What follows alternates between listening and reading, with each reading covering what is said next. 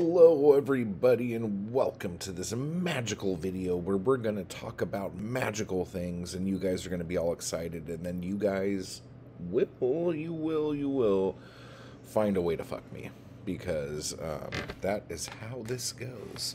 And I will explain the effing in a little bit here. But for those of you who watched my video of the tour of Burbank, sort of, and the tour of the Iliad Bookshop, which, gorgeous stuff. I made some purchases there and picked up some new Iliad bookmarks. Different colors than I normally have. So I got some green and orange. Yay, yay, yay. And also, they have COVID hours. I don't know if those are still what the hours are, but these bookmarks are so gorgeous. A fine selection of new and used and rare books, with emphasis on literature and the arts. There's our address in North Hollywood. There's our phone number. And those are the different hours. And that is the website, and that is who did the art. But let's talk about the elephant in the room here, guys. Let's just do it. I got my ears lowered yesterday, obviously. You could tell. I am not thrilled with my haircut. First off, it was horribly expensive at a barber shop, allegedly a barber shop, and it's not what I asked for. And I was not facing the mirror, so I had no idea until it was too late. And so I have this little tiny fade that's about this much fade right at the fucking top, and then it just is poofy. So I'm probably going to have to fix this myself. Oh my god, that's even worse. But they did do some beard trimming, which looks pretty okay. This apparently is called a Sharpie, and I asked for, just some movement, like that. And he said, oh, a Sharpie? And I said, I don't fucking know what the hell you call it. I'm not a fucking barber. I'm not a hairstylist. I'm not a fashionista. I'm telling you what to do. Whatever it is called, do the thing that I said to do. And he spent a long time. When you're at the barber shop, how long do you spend in the chair? Okay. At this barber shop, I was in the chair, forget this, 1 hour and 15 minutes. I was about to lose my mind. Okay. Books. Okay, so I bought something, and if you watch the last video, you'll know that I said, I think I spent a little too much money on something, but we're going to get to that in a minute. So when I was checking out, the guy at the counter, when I came up, I only had this one little thing in my hand, and he's like, oh, did you find what you were looking for? Did you find anything good?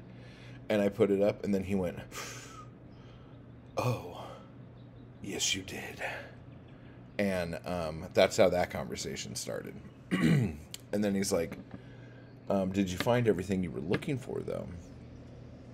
And I said, well, sir, I was wondering if you had a collection of any little magazines or those old zines or chapbooks of those old,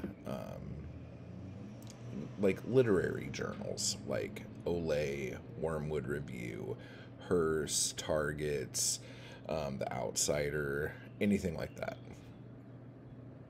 And he was like, ooh, gosh, I don't know. And then this other dude over on the side, he's like, we might have some on the top shelf over in the anthologies. Okay? So I'm like, I don't know where that is. And he's like, oh, I'll take you over there. So, and literally, it was on the top shelf.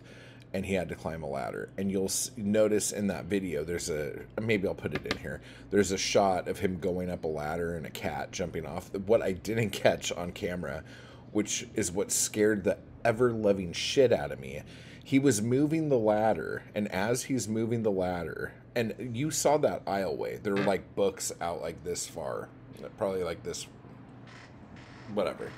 There were books out, so you have to go up the ladder and then reach really far.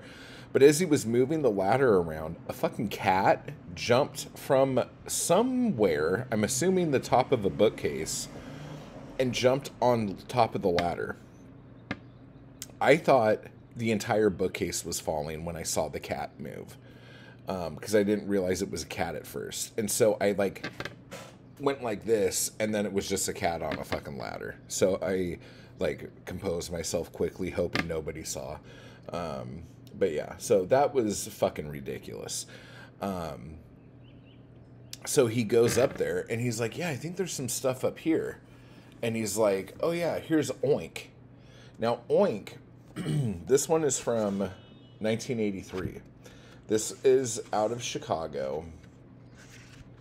And these were really fucking cool. And honestly, like, say what you want about this, but for 1983, this layout, this color scheme, this is so ahead of its time. Like, this wouldn't become the norm for things for like another 4 or 5 years. Because a lot of you are going, oh yeah, I've seen shit like that before. Dude, this is 1983, okay? Like, this is very much like an 87, 86, maybe even 88 before. No one gives a shit about this. I'm like geeking out like a fucking madman right now. Okay. So he handed this to me, and these are the people who are in this. If you want to pause it and look at that. Cat hair. I don't like cat hair. I'm allergic to cats, god damn it. See, cats are amazing creatures, and I love that they just kind of do whatever the fuck they want and will leave you the fuck alone if that's how they want to feel that day. And then sometimes they want to snuggle you, and it's relaxing at petting a cat. But I'm horribly allergic. So I go through these periods where I'm like, if I touch that cat, my eyes will swell like sheep fannies, and I won't be able to breathe. But then I do it anyway. And I'm like, I'll just wash my hands after. Everything will be fine. And then next thing you know, I look like Martin Short in that movie where he got stung by a bee and he's on an airplane and he's like, I'm fine. And yeah, so whatever. So this was a super cool find. And it lists in the store for $2. Okay. So keeping this in mind, I had already bought something. But when I looked up the ladder, I saw all these stapled spines. And I was just like, oh my fucking God, stapled spines. That means these are old, low press things. This is exactly what I'm looking for, right? And he's like, are you comfortable on the ladder, or do you want me to just hand stuff down to you? I'm like, I got it. I'll handle it. So he gets off the ladder, and then I'm sitting here already. My hands are full in flip-flops, climbing a fucking ladder in a bookstore. So let me show you some of the stuff I found. Look at how fucking cool this is. Lady Churchill's Rosebud Wristlet. Okay. Now, they had a few of these. And I picked this one because I just liked the cover. I thought the cover was cute and funny. But what I really like about this little magazine here is that this was shipped like this. So we have a little postmark date right there. Okay. That, to me, this is like such extra ephemera. It's so fucking cool. I don't like that they ripped this off. And the funny thing is, a bunch of the other ones they had there, didn't have the to address ripped off. But like what they would do, they would print these out and then just tape the sides. Okay? And this is how I used to want Weird Masks to be. But I was doing paper covers, and I didn't feel comfortable putting tape on paper covers. This is like a thicker cardstock, so this is pretty cool.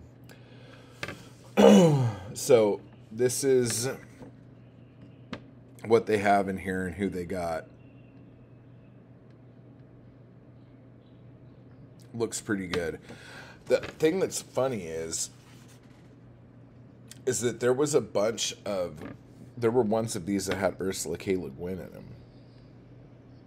And when I looked at like 3 of them, and they all had her in it, I just assumed she would be in every issue. Not in this issue. But like there's these awesome ads. Look at that. So cool. Oh. These are just amazing looking. Look at all of this, dude. It's just... Oh. And the size is odd. I'm really... Oh, and there's some other covers that they have. Stapled fucking spine, dude. Look at that. This is just a beautiful, beautiful fucking magazine, dude. Oh, I love it. Fucking love it. Then I picked up this little beauty, Epoch, a quarterly of contemporary literature. Look at all these names. Philip Roth, you say? Oh, okay. Oh, okay. $3 a copy, or $3 a year, 75 cents a copy. What year is this? Oh, this is fall 1955. Wow, fall 1955. Bit of sun damage on the spine. Look at that. This has a ton of ads in it. The contest for Aaron Gold is the Philip Roth story in here. So that's what's in here if you want to take a snap. Oh. There's not as many ads in here as in the next one I'm going to show you. This is what I thought that one had on the inside. So this one is number 8 of the Evergreen Review. Okay, now I don't think this is the same Evergreen that was the magazine, American Magazine. But this one has so many ads in it. So many ads in it. Look at this. And they have this cool little artwork running through the whole thing. It's fucking hysterical. Ads. I love old ads, dude. Ugh. Dude. Oh, look. They made it inside somewhere. The Holy Barbarians. Okay, and so here is what we actually have in this issue now.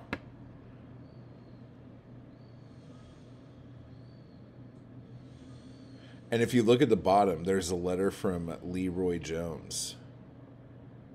It's just, there's so much cool shit in here. William Sororian. What else we got here? E.E. Cummings. Jack Kerouac. There's just a ton of cool shit in here. Look at this guy. Go Mobile. New concept in modern transportation. Gogos. Oh, not Go-Go. Sorry. Radio's most humorist. What the fuck? Alright, whatever. So I got all that shit. All of those books right there, I didn't realize it until I paid. And if I would have known this, but like, I know it now that I'm thinking back and seeing the signs on the wall and shit. But I got those 4 books for $2.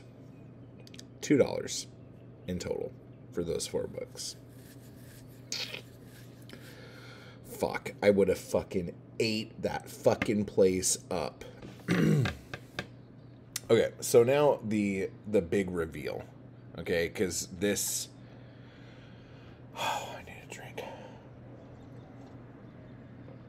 I quickly, when I got home, I put it straight in a bag. I read it, and then put it straight in a bag. Okay, so what is this thing you speak of, sir? So I was going through their poetry section, which is just one bookcase, which is, for the size of that place, it's fucking shocking, and more so it's sad that that's all the poetry they have there.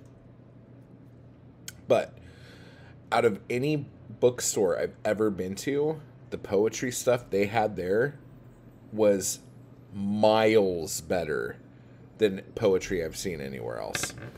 Okay, so they had tons of chapbooks, stapled spines coming out everywhere.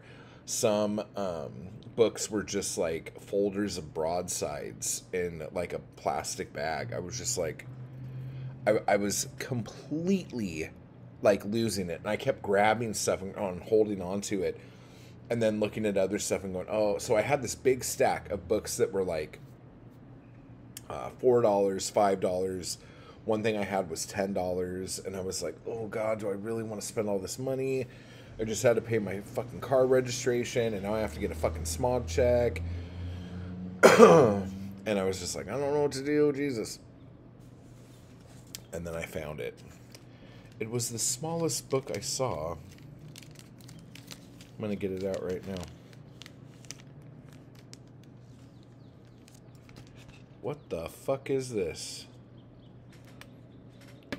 Blue Nose was 50 to 1, a racetrack story by who? Jack Michelin. Now, Jack Michelin, for those of you who don't know, is categorized with the beats. And there are quite a few Bukowski stories that involve him and stuff like that. And he is one of those poets that I feel like probably should have been bigger than he was, or more popular than he was, but because of his attitude about not being accepted the same way a lot of the other beats were, I think that was kind of his downfall. The negativity on that side of it, and him not being afraid to fucking say so, kind of thing, is probably where that came from. Anyway, back to this. So this is a very small book, and I don't know if it was put out by $2 Press or if $2 is what they said for it. Yes, there is a stain on it. How much did you pay for this small square of like 6 pages stapled? I paid $25 for this. $25? Are you out of your mind? Copyright 1992 by Jack Michelin. Why on earth would you pay $25 for that? I'll show you. It is signed by Jack Michelin. And some strange drawings, maybe a child came in. Someone's name is Eileen, I think. It was signed, it looks like, on 2 different dates. Unless September 5th, 1992. And then someone tried to copy that. Maybe that says, I'm Eileen. And then they just drew a bunch. Okay? So, signed, Jack Michelin story about being a degenerate gambler. This is what it looks like on the inside.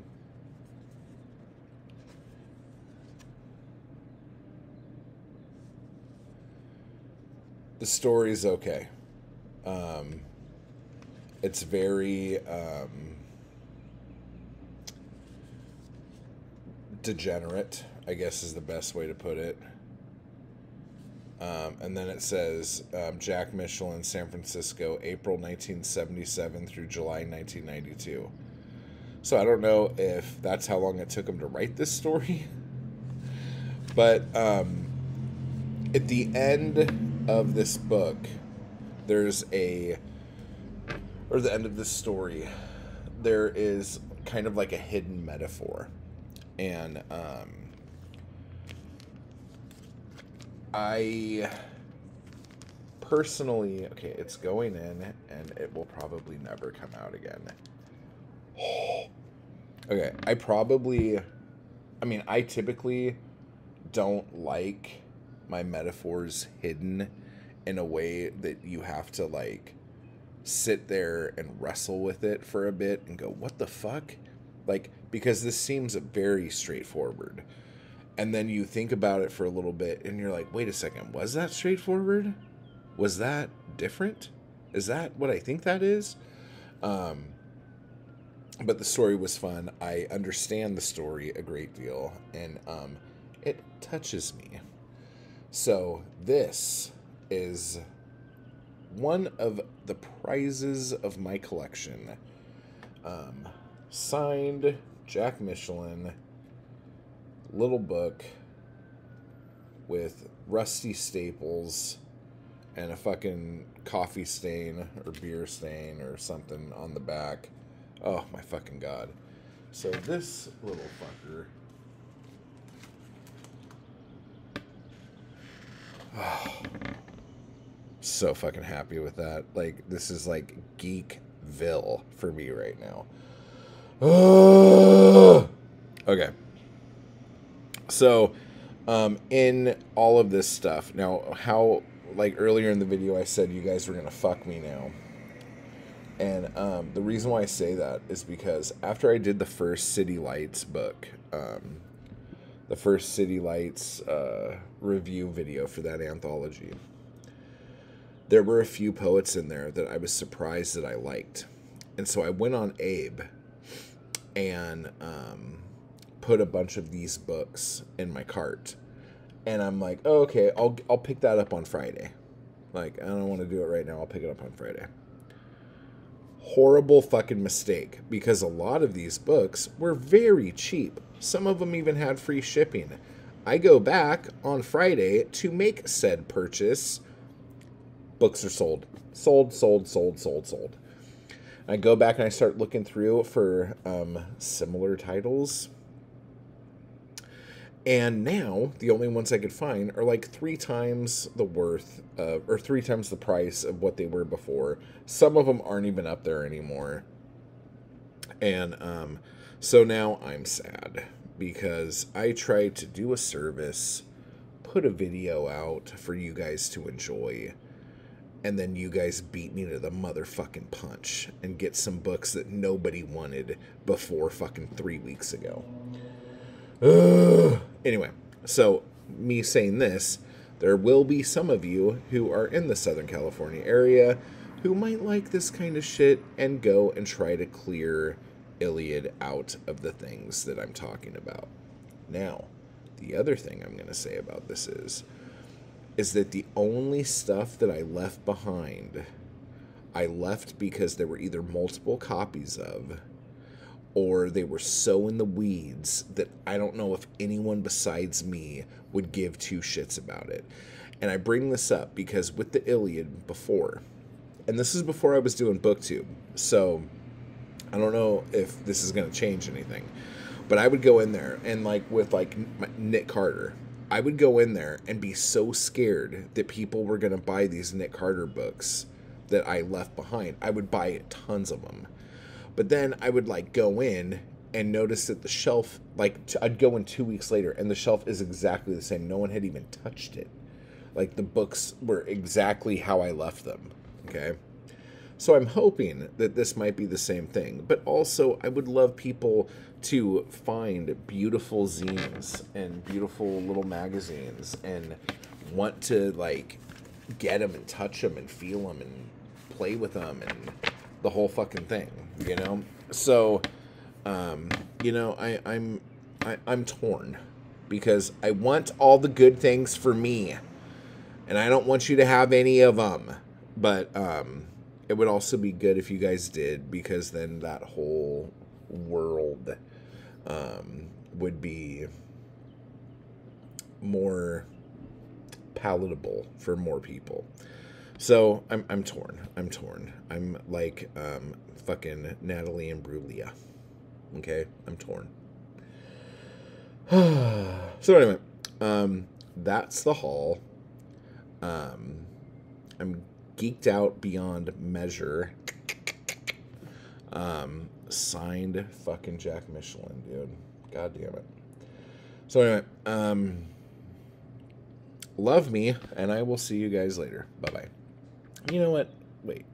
Stop. Don't hit next. Don't go to the next video yet. Poetic Anarchy. Next week. Be there or be dumb. Okay? So, you know what to do. Hit that join button. If you haven't subscribed already, slap that subscribe button. And if you haven't liked this video yet, make out with that like button. Do the things. Thank you.